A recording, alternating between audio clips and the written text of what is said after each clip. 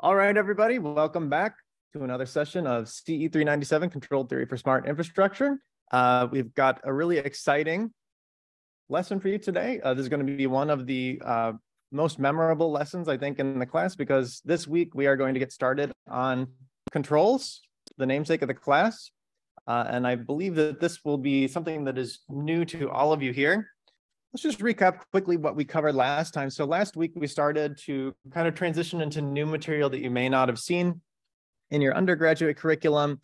We looked at poles in the complex plane, and specifically, we looked at the influence of poles on the stability of an LTI system. So who remembers what conditions are required in terms of the poles for a system to be stable, for a continuous time system to be stable? Can anyone tell me? Where do the poles need to lie for a continuous time system to be stable?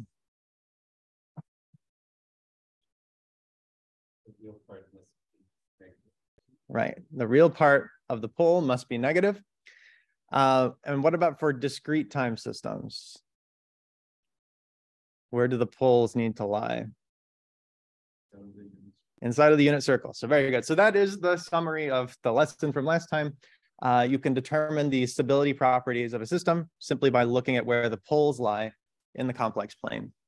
So we talked about poles in the complex plane. We also talked about the zeros of an LTI system and how they affect the response. So whereas the poles kind of characterize the system itself, the zeros characterize how the input is applied to the system, and in particular, the zeros affect the gain associated with each pole.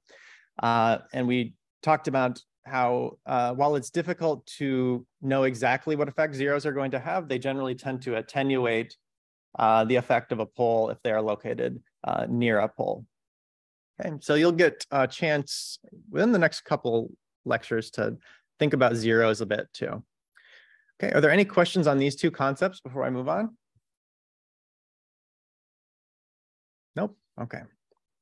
And then at the very end of class last time, we talked about block diagrams and how we could use them to represent perhaps more complex or sophisticated types of systems. So we talked about block diagram algebra.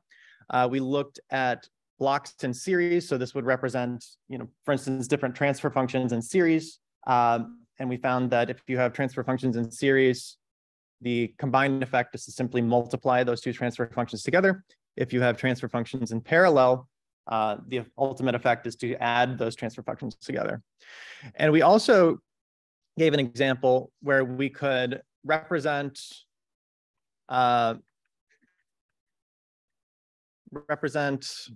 systems with multiple components.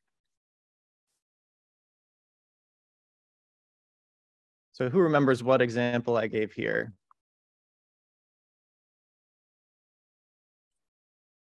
Yeah, so we had a structural system with a sensor on it.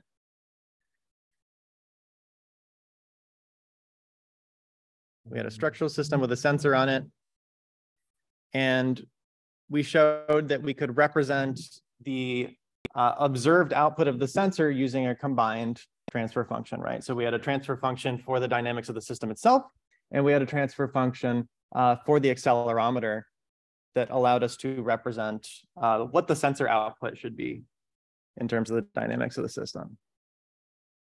Okay, there's one important concept that I didn't touch on, but that's going to be extremely important for our lecture today, and that is the concept of feedback in block diagrams. So I want to quickly show what effect feedback has when we look at it in terms of a block diagram. Let's take a look at a block diagram with a feedback loop. Okay, so let's say we have some input U of S. Okay, so we're in the frequency domain. Okay, that input is going to go into a transfer function H1 of S.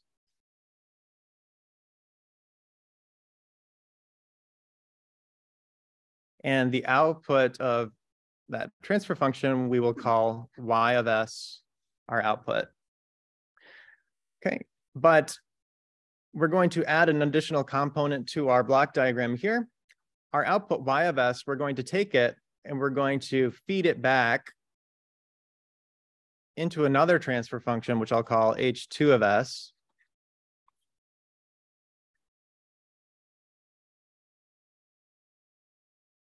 And the output of h2 of s, we're going to feed back into this junction point here. Okay. In particular, we are going to, at this junction, we're going to add u of s and subtract the output of h2 of s. Okay, so in summary, we have an input to the system, some exogenous input u of s. That input is being fed into a transfer function h1 of s, which produces an output y of s. And then we're going to feed that output y of s back into another transfer function h2 of s that's going to be fed back into our first transfer function h1 of s. Okay, so this is an example of a feedback system. Okay, so let's see what happens when we try to come up with an expression for y of s. Okay, so to create an expression for y of s, we can simply just follow the different paths on this block diagram. So the output y of s is equal to our transfer function h1 of s times whatever is on this branch here, right? So y of s is equal to our transfer function h1 of s multiplied by this input here. So what is on this branch here? What is this input? We can express y of s is equal to h1 of s times what? What's the quantity on this branch here?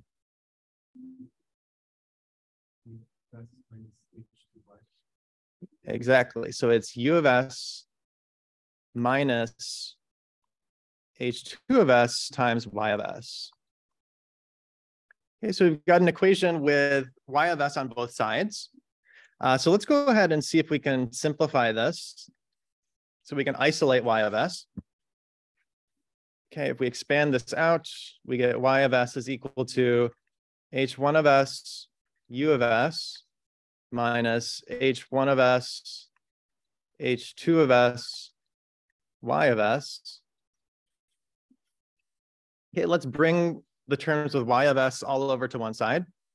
So we have y of s plus h1 of s, h2 of s, y of s is equal to h1 of s, u of s. Okay, so I've just moved the terms with y of s over to the same side. And now we can factor out this y of s. So I'm going to go ahead and do that. Give you a couple seconds here.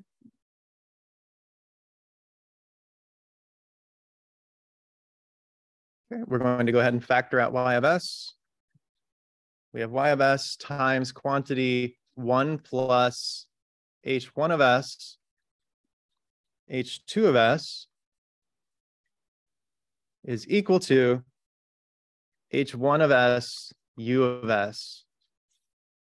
Okay, now what we can do is let's just isolate y of s over on its own side. So we have y of s is equal to the following rational function, h1 of s divided by 1 plus h1 of s, h2 of s, all times u of s. Okay, so does this formulation look familiar? We have that our output y of s is equal to something times our input u of s. So what does that make this here?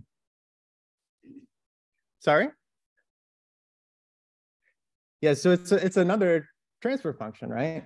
We can take our feedback loop and represent it as what's called a closed loop transfer function.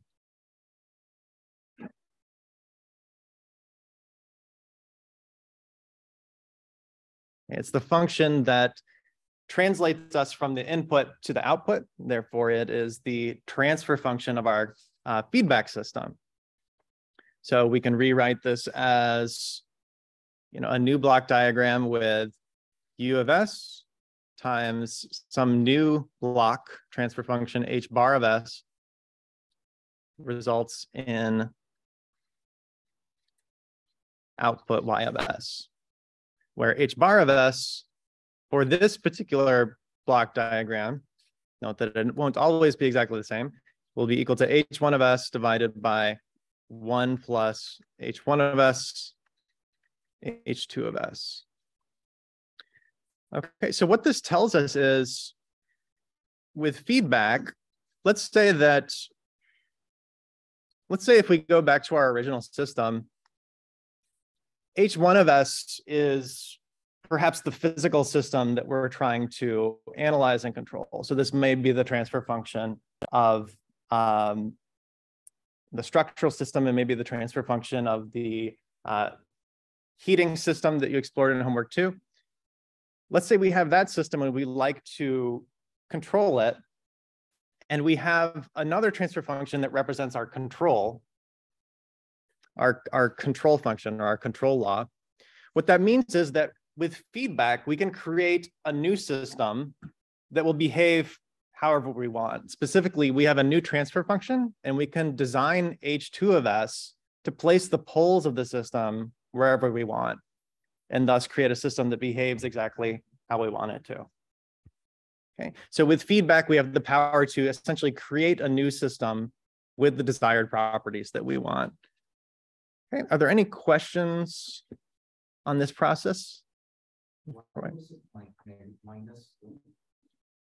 Should we see it as a Kirchhoff law that comes and goes out? So in this case,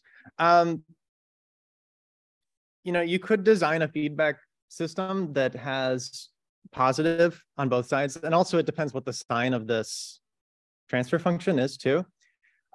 Ultimately, the important thing is that you design your closed loop transfer function to have the properties that you want.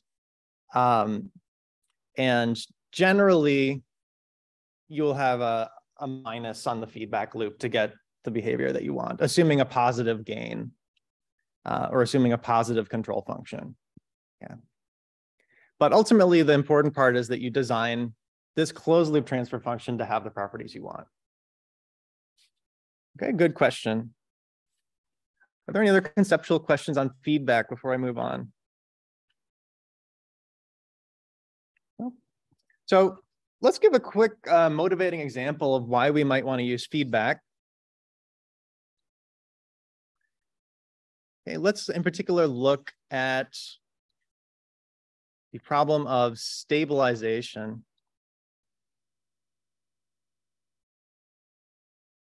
Okay, so let's say we have a system with a transfer function H of S is equal to 1 over S minus A. So a simple first order transfer function. Is this system stable or unstable? What's the pole of this system? A, right? So if you take the inverse Laplace transform, you will get H of t is equal to e to the at, right? So this is unstable, right? This will blow up as time goes to infinity. Okay, so let's say we have our block diagram of this system. We have some input U of S. Okay, that input is going into our open loop transfer function H of S. Actually, I'll write out the transfer function explicitly here. So this is 1 over S minus A.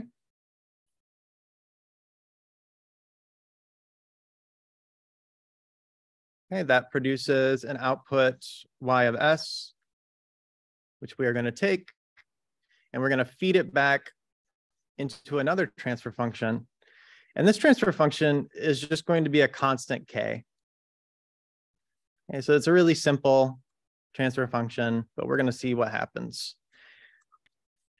Okay, so we're taking our output from this open loop transfer function, we're feeding it back through this transfer function k, which is just a scalar constant. And we're going to subtract it at this point here, and we're going to add our input u of s here. So let's go back and take a look at what the closed loop transfer function looks like. We have h bar of s is equal to h of s over 1 plus h1 of s, h2 of s. So let's write this out. We have h of s divided by 1 plus h of s times k, right? That's from the expression we developed in the previous slide.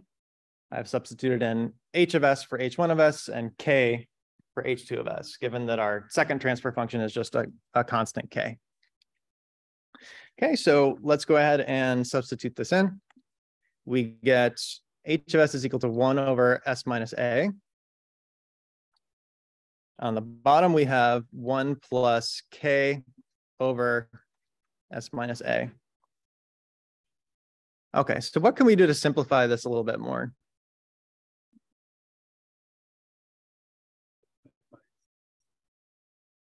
Yeah, so let's give it a common denominator in this denominator here.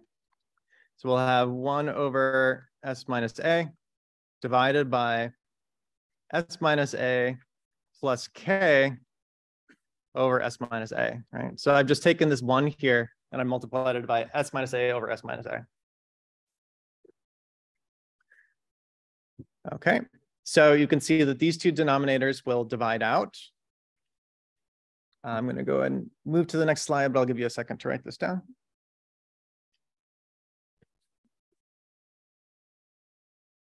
Okay, so we have that our closed loop transfer function h bar of s, if we take this expression here, we divide out these s minus a's, we get 1 over s minus a plus k.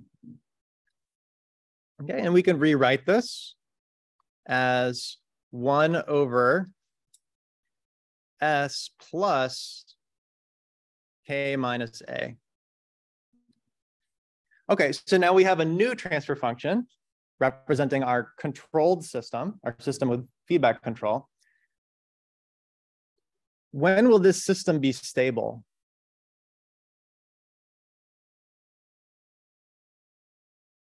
First of all, is it possible for this system to be stable? Yes. When will this system be stable? Exactly. So I'll write stable if k is greater than a. Okay, so we can essentially stabilize the system by specifying an adequate control gain, right, to place the pole of the system such that it's no longer in the right-hand plane, such that our pole no longer has a positive real part. Okay, and that is something that we will be applying later today for a real-world system that we want to stabilize. But the basic idea is that in feedback control, we can use feedback to create a new system with the properties that we want. In this case, we took an unstable system and we made it stable. All right. Are there any questions before I move on?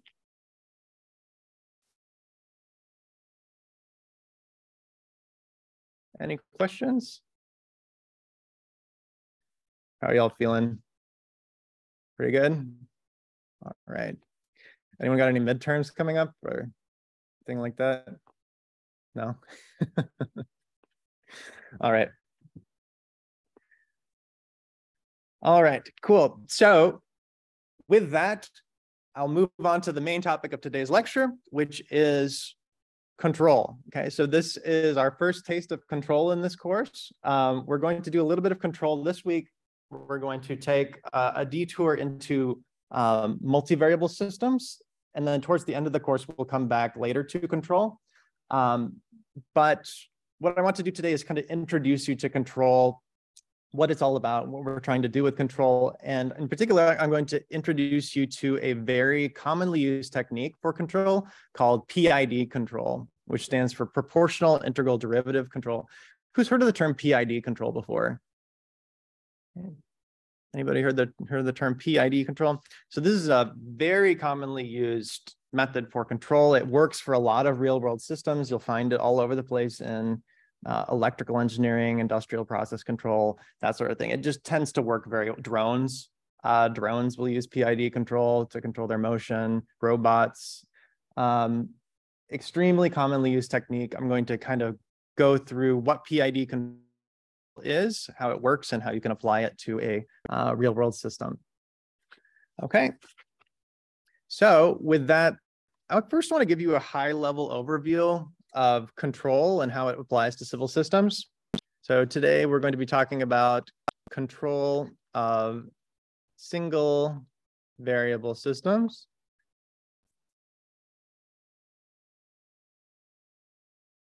Okay.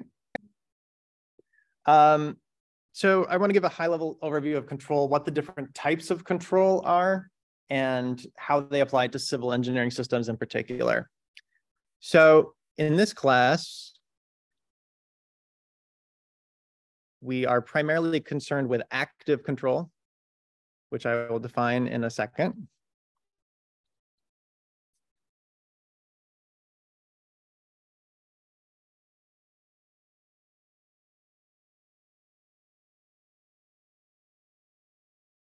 Okay, so we're concerned with active control of systems, which means that we are using some sort of actuator or some sort of input into the system, some sort of dynamical input to control its behavior.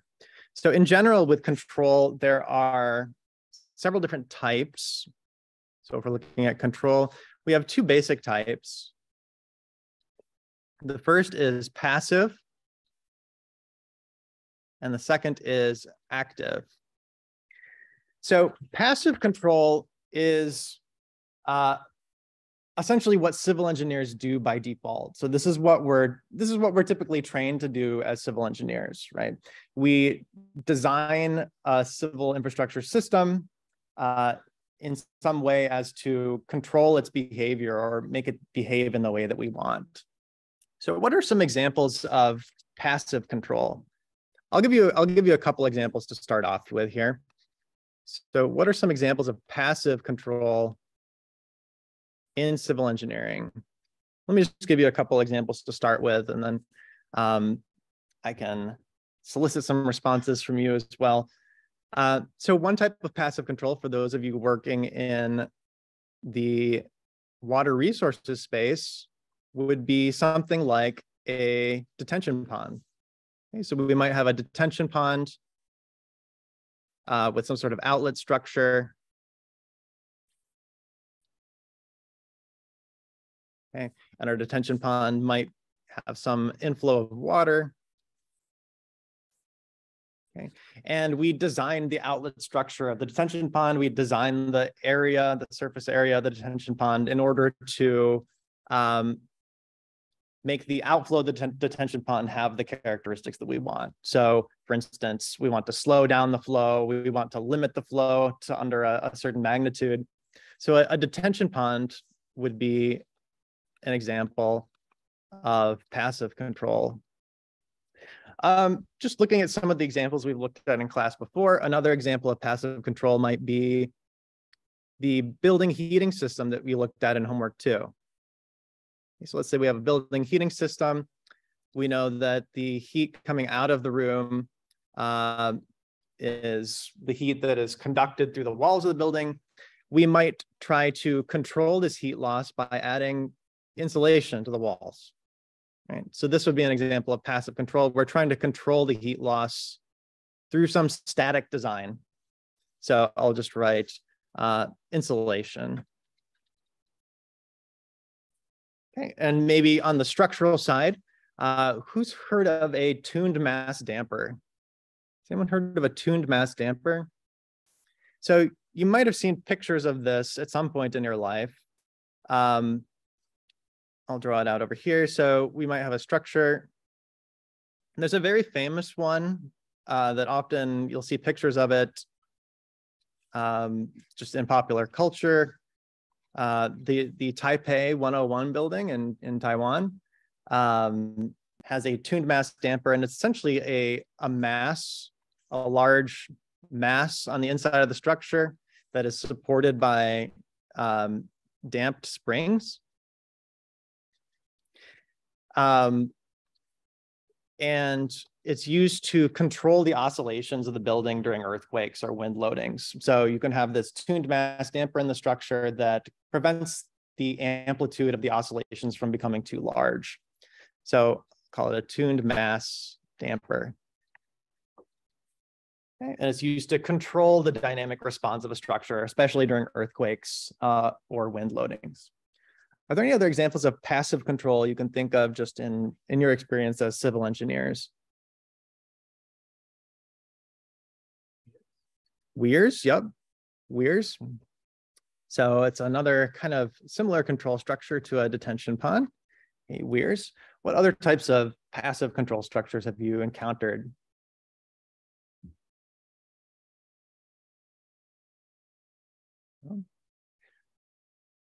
Anything on the building energy or electrical side?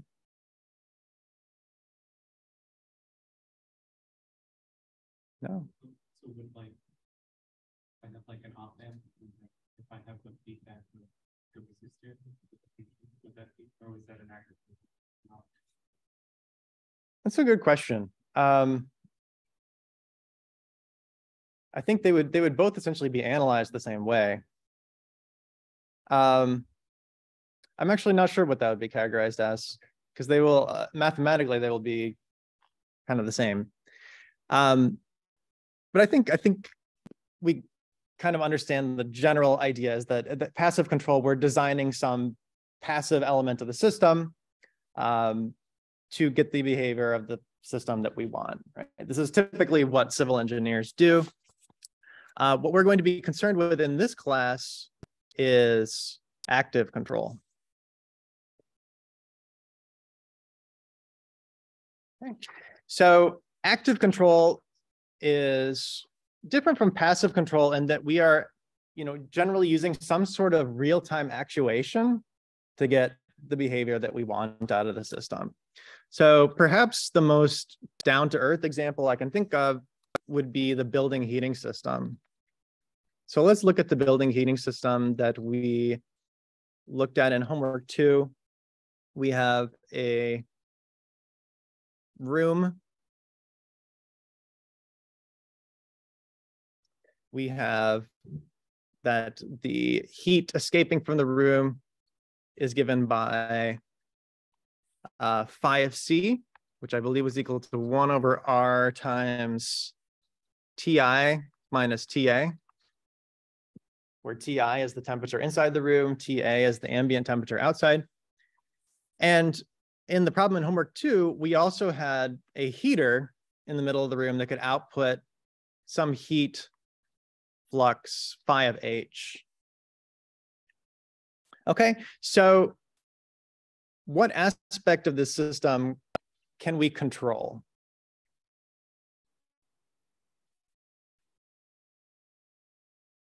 Why is this active control, first of all? Yeah, the heater. So we can actually determine a control schedule for the heater to output the heat into the room over time to get the temperature characteristics in the room that we want. Okay, so this would be kind of a very common example of active control, like any building with a thermostat or any building where you can actively control the temperature is an example of active control in civil engineering. Okay, so phi of H, this is our control input. Okay.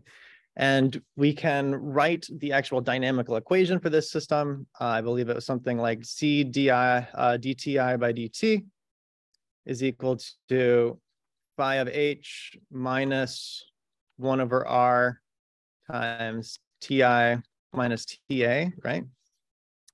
Okay, and we can rewrite this in the form of our LTI system, standard LTI system, dTi by dt plus 1 over RC TIT is equal to 1 over C times phi of H plus 1 over RC TA of T. Let me just add T here. Phi H of T. Okay, so note that in this system, we have the internal dynamics of the system expressed over on the left-hand side here, but we actually have two different inputs. And this is an important distinction to make here. So this heating load, we know that this is our control input. So this is the part of the system that we actually have control over, that we are controlling. This part of the system here is determined by the ambient temperature outside, which we don't have any control over. So they are both inputs to the system, but the heater input is the control input.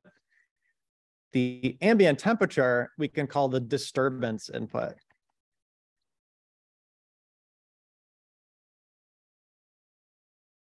Okay, so they both get added together. The control input and the disturbance input get added together, but it's just important to distinguish when you're doing control problems that there are exogenous inputs to the system that you can control, and then there are those that you cannot control, which are the disturbance inputs. Both of them will drive the behavior of the system, but it's an important distinction to make. Okay, are there any questions on this example before I move on? So this will be an example that will appear in homework 4. So I just wanted to make you aware of that distinction. Okay, let's look at another example. Just going with our examples that we showed for the case of passive control, we can have a structural system with active control as well. Okay, so let's say we have our old friend, the structural system.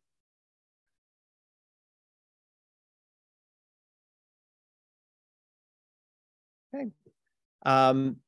It's a structural system, mass, damping, stiffness, and there is some disturbance load, which I'll call FD of T. So this might be something like an earthquake. Okay, but we can actually install an actuator on the building itself. It might look something like this. And this actuator can provide a countervailing force, which I will call FC of T. Okay, so this is an actuator. And they actually do this in some structures where they will have a actuator inside the structure that can actively kind of control the displacement of the structure during disturbances. So this is a real thing that is done in some cases. And we have the dynamics of this system. We have our spring mass damper dynamics, mx double dot plus cx dot plus kx is equal to fd of t plus fc of t. Okay, so again, both inputs get added together, but one of them is a control action and the other is the disturbance action. Okay, are there any questions on this example?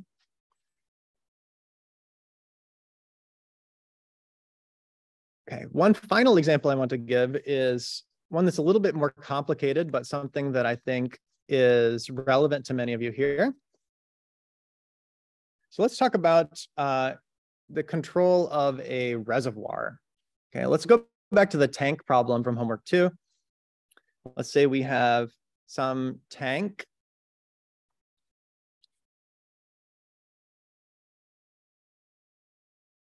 Okay, and there's a inflow and some outlet. Okay, so there is water coming in.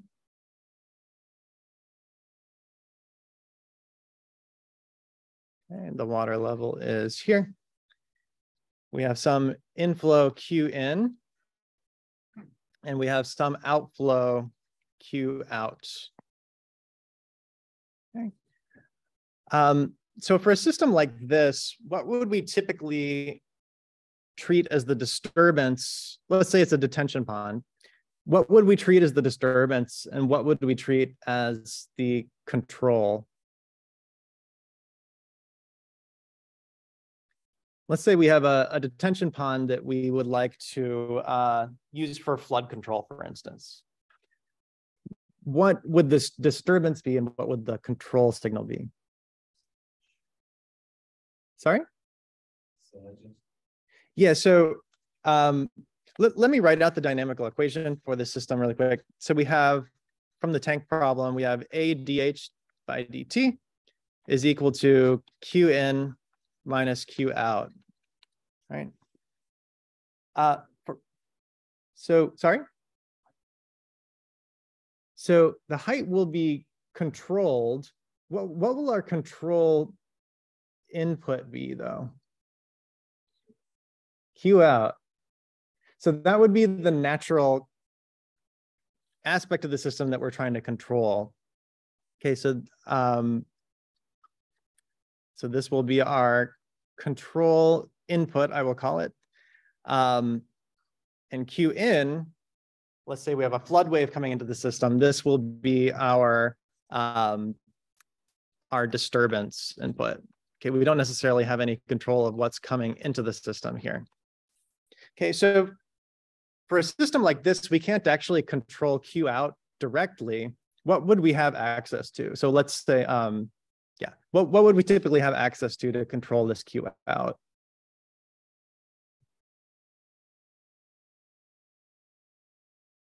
So first of all, let's assume that there's no kind of control structure here, that the water just comes out of this outlet. We have that our dynamics are given by A dH dt is equal to Q in, and Q out is given by the orifice equation, right? So this would be something like minus C AO times square root of 2GH. So we have an orifice here. What we can often do is you can do something like install a valve that you can open or close, right? So we might be able to control the position of the valve from 0 all the way closed to 1 all the way open. So what we have here is actually a constrained control problem. We can write it as follows. We have something like A dH by dt is equal to Q in minus Q out, where Q out is between 0 and the value given by our orifice equation. Let me just write this out to give myself more space.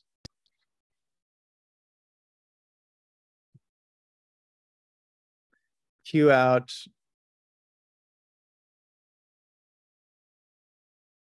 zero is less than or equal to Q out is less than or equal to C AO times square root of 2GH. Okay, so this is a constrained control problem. These appear very often in civil engineering because we are often dealing with systems where we have very limited actuator authority. So you can formulate problems like this as control problems as well. It's just sometimes you need to account for constraints on your control input, right? In this case, our control input is constrained within a certain range that depends on the depth of the water in the system.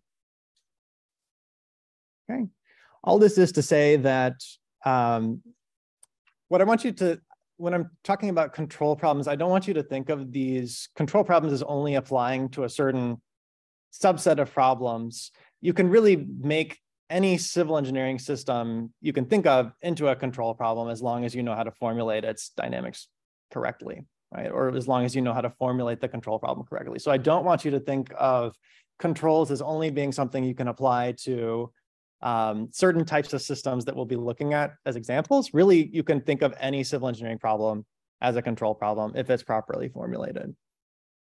Okay. Are there any questions on these examples before I move on? Cool. What are some examples of active control problems you can think of just off the top of your head in civil engineering? What are some other examples of active control?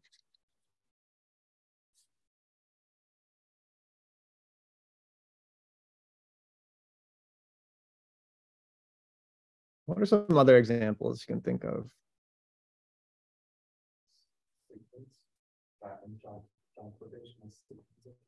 Traffic signals, yep. So that is something that many transportation researchers do look at in the context of control. What about other control problems in transportation? Can you think of any other active control problems in transportation?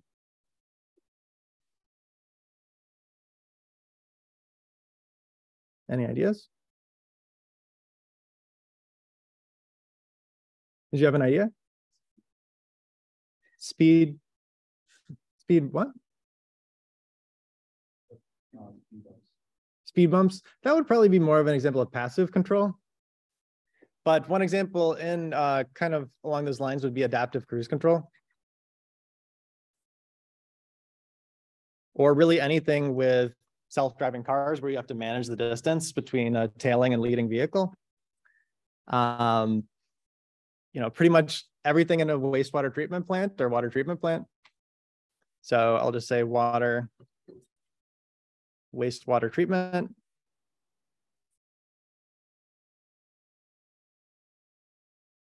Okay, so there's tons and tons of examples of active control problems in civil engineering. They are simply underexploited because many civil engineers do not learn these methods, which I will be teaching you. Okay. But what I want you to think of for your project is how you can address civil engineering problems through the use of controls or estimation or other techniques in this class. Okay. Great. Are there any questions on these examples before I move on? Okay, so we categorized two main types of control problems, passive and active. Within active, there are also two primary types of control. The first is open loop, and the second is closed loop or feedback control.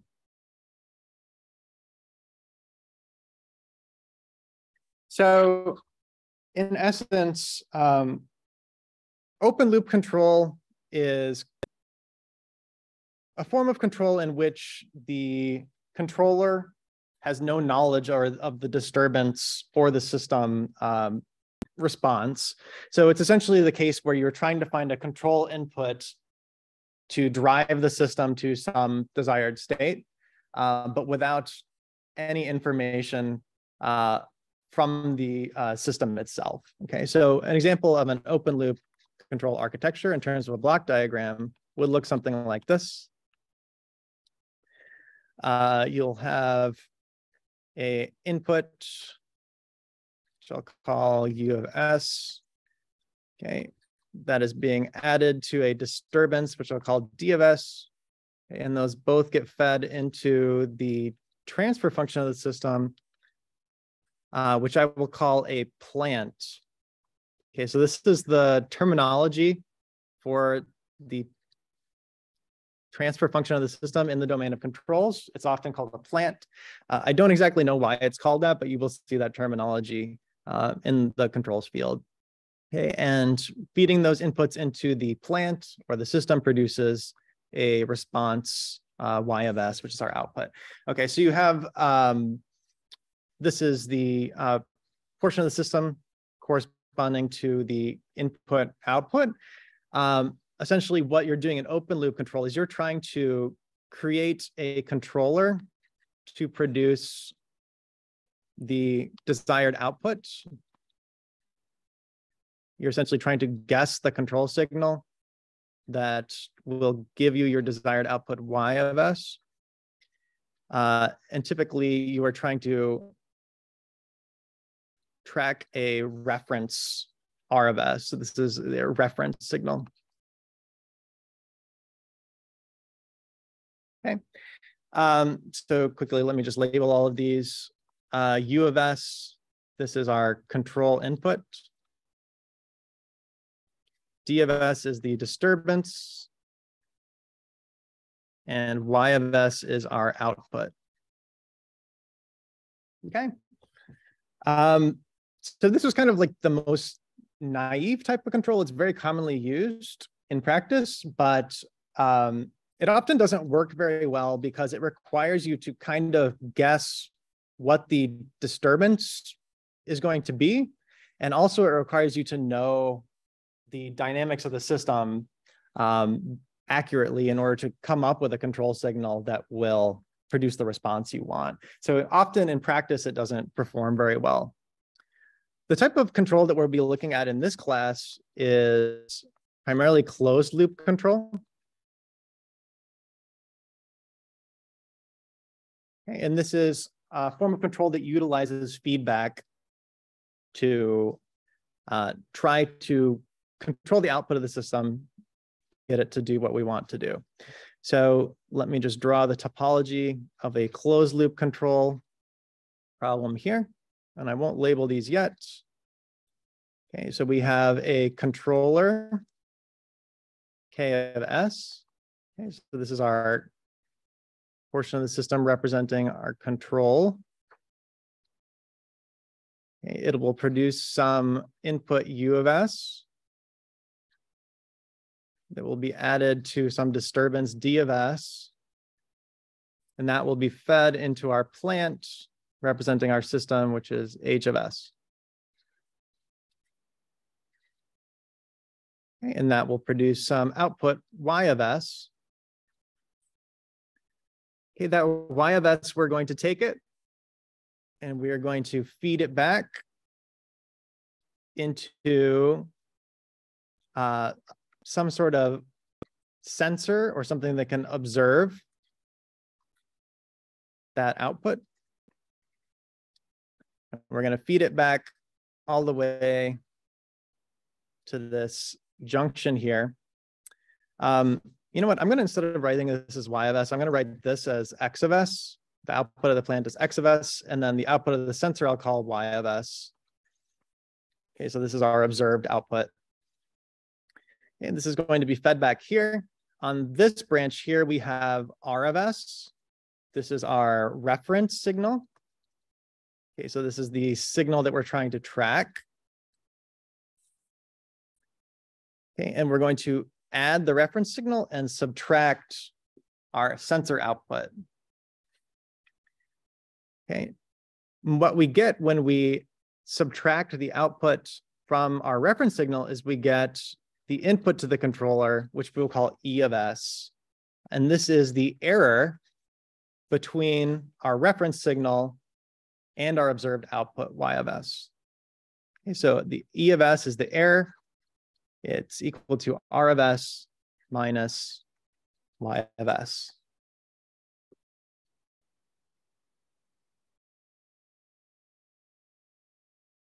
This is the error between the reference and observed output. Okay. And what we're trying to do in feedback control is we're trying to design this controller to minimize the difference between the reference signal and the observed output. Okay, so that's what that feedback loop is doing. You are trying to drive that error to zero and therefore track the reference signal. Okay, and I'll give an example later on in class that'll show exactly how we can do this. But I just want to quickly characterize for you the advantages of feedback control over open loop control. Okay, the first is disturbance rejection. So this is something that you will prove on homework 4, but if you have a high enough control gain, essentially the effect on the system response will be to drive the effect of the disturbance to 0. Okay, so if your control gain in the system is high enough, you essentially reduce the effect of the disturbance to 0. So this is called disturbance rejection. Another important advantage of feedback is reference tracking.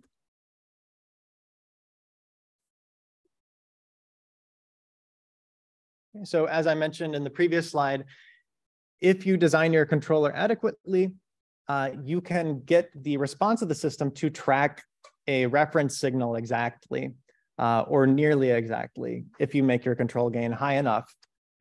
So for instance, in a building thermal system, that might correspond to tracking the desired temperature on the thermostat, for instance. It provides a way of, exactly tracking the behavior that you want. And the final advantage of feedback over open loop control is a really important one. It's robust to uncertainty. And particularly, it's robust to uncertainty in the system model. Okay. And you can also show this through analyzing that feedback equation. Essentially, when you're using feedback control, you don't have to characterize the dynamics of the system perfectly. If you use feedback, you'll essentially still achieve these advantages of disturbance rejection and reference tracking, even if your system model is not perfect. Feedback allows your control strategy to be robust to uncertainty in the system model and also to uncertainty in the disturbance input as well. Okay, and at least for the first two properties, I believe you will be proving this in homework 4. Okay, so you'll show exactly how feedback control rejects disturbances and tracks a reference signal. Okay, are there any questions? Yes. Example, something in civil engineering using open loop control? Let's see, open loop control.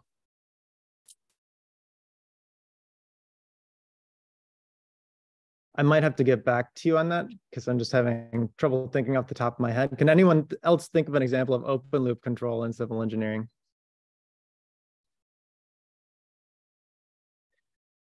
Well, an example might be a water treatment plant or something where you have to figure out the dosing of some chemical to, obtain the chemical properties that you want. And the operators may simply have to use their, experience to determine how much dosage of chlorine to put in, what temperature to set the reactors to, and so on. There's no information coming in from the sensors directly that will automatically determine what those inputs need to be. Rather, it's the operators trying to figure out exactly, how much chlorine do I need to put in, how much, what do I need to set the temperature to, and so on. So technically, it is sort of feedback because the operators are watching the system and kind of, right. But yeah, so that would be an example of open loop control. It's essentially trying to find the input signal that will produce the desired response without having a direct feedback from the output of the system. Okay, good question. All right, so are there any other questions conceptually? So in this lecture and what remains, we will be looking at what's called PID control.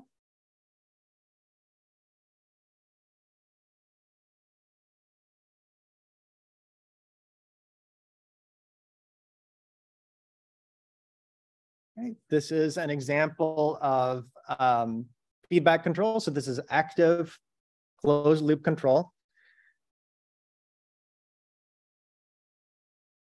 As I mentioned before, it's one of the most venerable control techniques. It's used all over the place, particularly in mechanical, aerospace, and electrical engineering. And let's take a look at an example system that'll help illustrate the utility of PID control.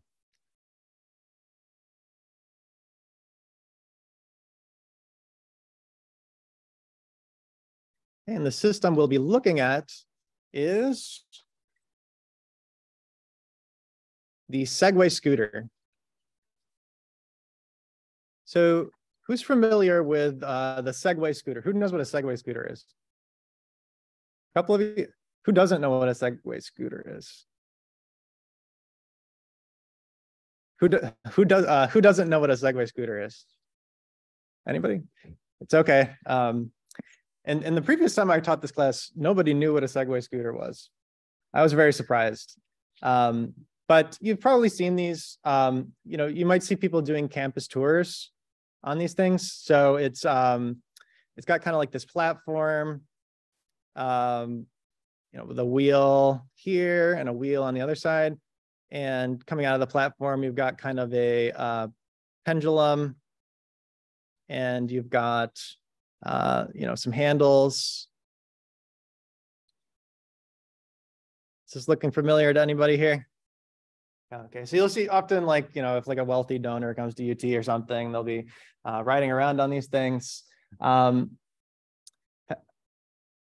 You may have wondered how it's able to stay upright, right?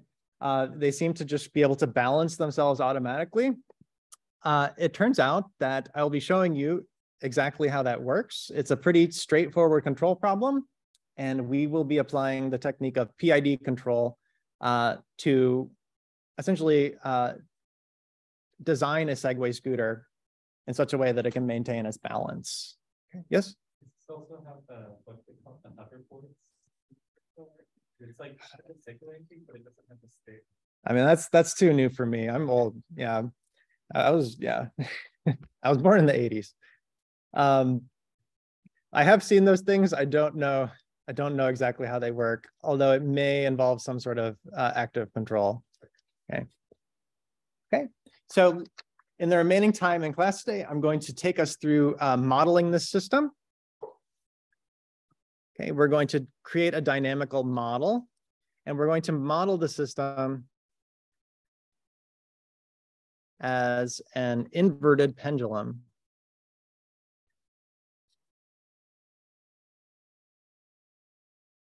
Okay, so let's go ahead and create a model of this system, a mechanical model.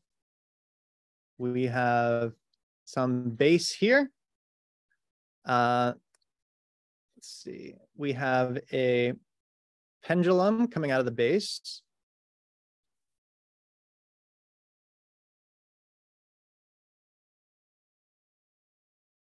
Okay, so this is kind of that central pendulum coming out here.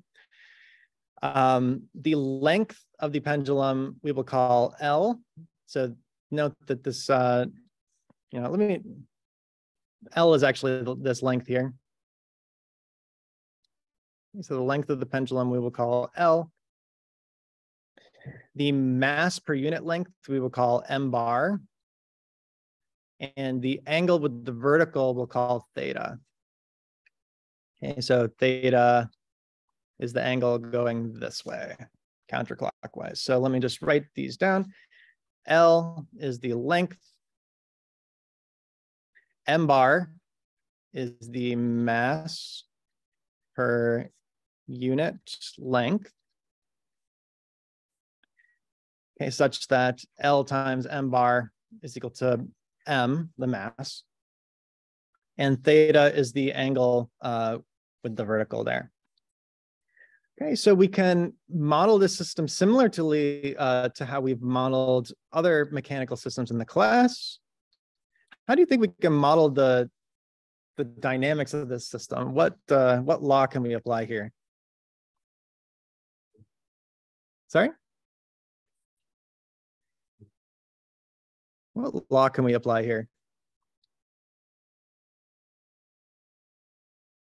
So we can apply essentially the angular form of Newton's second law.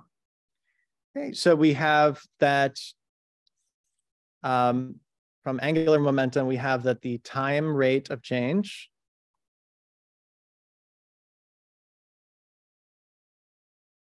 of angular momentum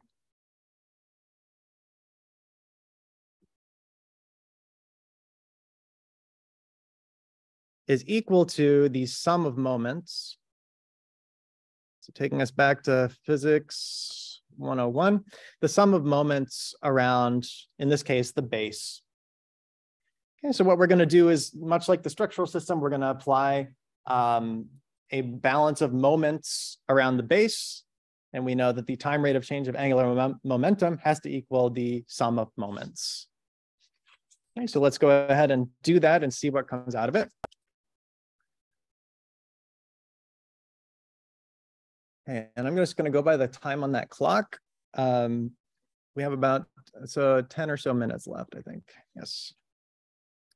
Okay, so let's go ahead and set up this problem.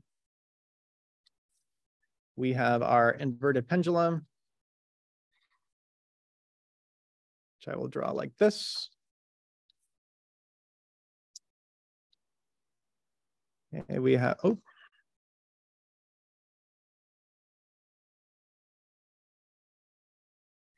we have that this here is our angle theta. Okay, and let's take a look at all the different moments for this pendulum. Okay, we have, first of all, we have that there's a motor in the base that exerts some torque, which I will just call T of T. Okay, so this is the torque applied by the motor. This is what we're going to be controlling. We're going to control a motor at the base of the Segway scooter. What other moments do we have for this inverted pendulum? What other moments do we have? The weight, exactly. So we have a force being applied due to gravity, which will be equal to m bar Lg, right? So m bar L is the mass of the pendulum. M bar Lg is the force due to gravity. Okay. And if we want to convert this to a moment, we need to know this distance here, x. Sorry, I've got two different things there. This is x. Let me clean this up a little bit. Okay, so we have this distance here is x. This angle here is theta. So we know that from trigonometry, sine of theta is equal to x over this hypotenuse here. So this hypotenuse will be L divided by 2 because we're at the center point. Okay, so we have sine of theta is equal to x divided by L divided by 2, which means that this distance x is equal to L over 2 times sine of theta. So therefore, the moment due to gravity is equal to m bar Lg, exactly, times L over 2 sine of theta. Okay. There's also another term that we need to express. Actually, first, let's also say that we have a force being applied perpendicularly to the top. So this will be a disturbance force, which I will call F of T. So this might be the disturbance of the rider, contacting the Segway scooter. Okay, so we'll say that the moment due to this disturbance is equal to the length of the rod times that disturbance force F of T. Okay, and the moment due to the motor, I'll just call T of T. Okay, so that's a torque that we're applying through our control action. For this theta here, let me also put this as theta T, just to be explicit here. Okay, so our angle is a function of time. Okay, and now from Newton's second law, we have that the sum of moments around the base is equal to the rate of change of angular momentum, which is equal to I, the moment of inertia, times the angular acceleration. Okay, so thinking back a bit all the way to physics, physics 101 or statics, note that this I here is equal to, for this rod, it'll be 1/3 m bar times L cubed. Okay, so this will be 1/3 m bar L cubed times our angular acceleration. Okay, so let's add all these moments together and see what we get. I'll give you a second to write this down. Okay. So I think I should have just enough time to finish deriving the dynamics. Okay, so we have that this term here, the rate of change of angular momentum is equal to the sum of moments. So let's add those moments up. Okay, so the rate of change of angular momentum is equal to 1/3 m bar L cubed times theta double dot T. Okay, and that's going to be equal to, what are our different moments again?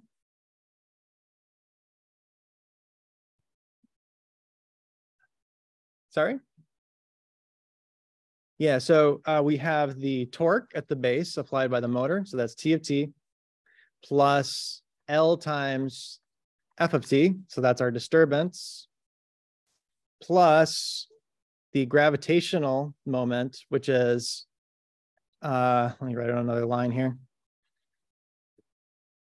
Okay, plus m bar L G times L over 2 sine theta T. Okay, and we can rewrite this so that we have our inputs all on the right side. So let's just rewrite it in our standard form. 1/3 m bar L cubed theta double dot T, okay, minus m bar LG, m bar LG times L over 2 sine theta T is equal to our torque T of T plus L times F of T. Okay, is this system linear or nonlinear? This is nonlinear. Where is the nonlinear term? Okay. It's the sine term, right? Yeah, so we can't solve this explicitly. We'll need to linearize the system. Okay, we'll need to linearize. Luckily, it's not too difficult to do. So who remembers what the Taylor expansion of sine of x is around the origin? Yeah, so around the origin, sine of x is approximately equal to x. Okay, so what we can use is called the small angle approximation.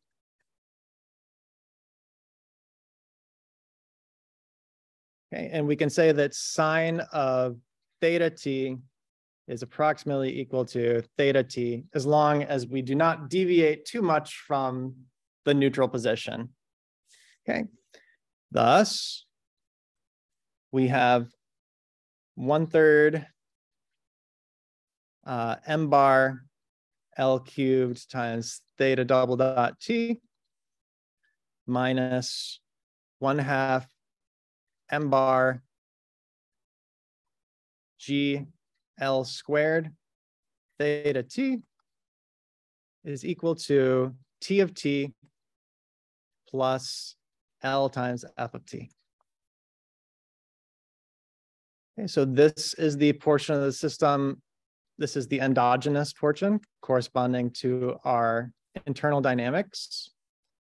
T of T is our control input, and L F of T is our disturbance.